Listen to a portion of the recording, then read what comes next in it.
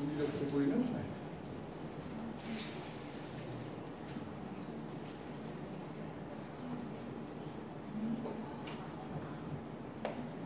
수업 중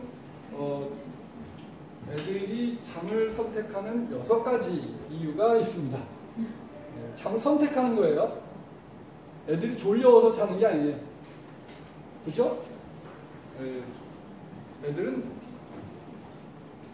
졸려서 자는 게 아니라 졸리운 행동을 선택하는 거예요. 미리 자려고 작정하는 겁니다. 그 이유가 첫 번째, 좀 드물죠, 이거. 선생님이 미워요. 선생님하고 관계가 틀어졌을 때, 그 시절에. 두 번째, 어려워서. 근데 교과 내용이 따라가기 힘든 경우는 사실은 그렇게 많지 않더라고요. 그 특수반이 있나요, 혹시? 특수반 학생들 이외에는 이 용기를 내질 못해서 그런 거지, 어려워서 뭐 이렇게. 물론 수학, 과학은 좀 어렵죠. 천재들의 학문이죠. 이건 세 번째, 진짜 졸려.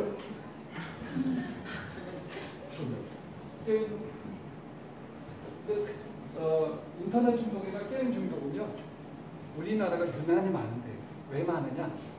가치관이 획일화되어 있어요.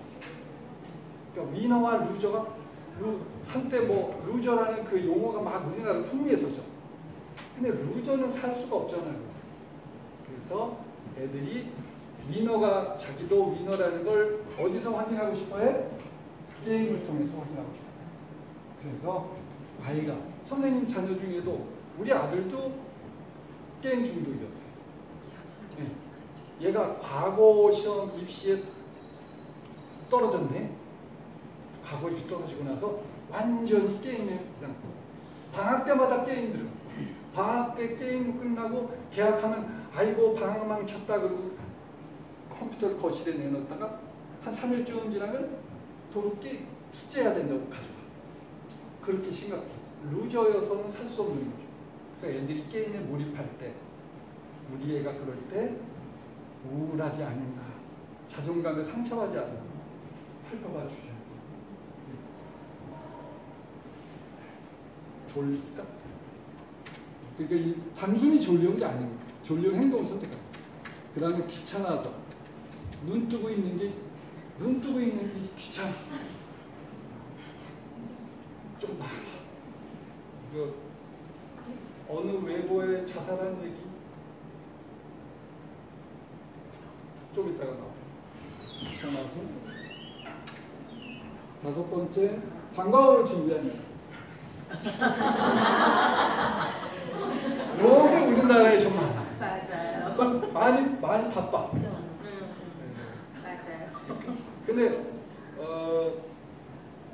고등학교에는 좀 두드러지게, 고등학교엔 멍 때리고 이런 애들이 사실은 방과후에 뭔가 해요. 그 중학교는 좀 덜하겠지만 그 알바를 생계형으로 해. 생계를 유지하기 위해서. 걔네들은 이미 생업전선에 나간 거야. 또 태권도를 한 3품 정도 한다 그러면 이게 강도가 보통이 아닙니다. 또 미용 기능사 있잖아요. 사실은 공부가 제일 편한 건 미용 기능사는 하루 4시간씩이야. 6시부터 10시까지. 월화수목금.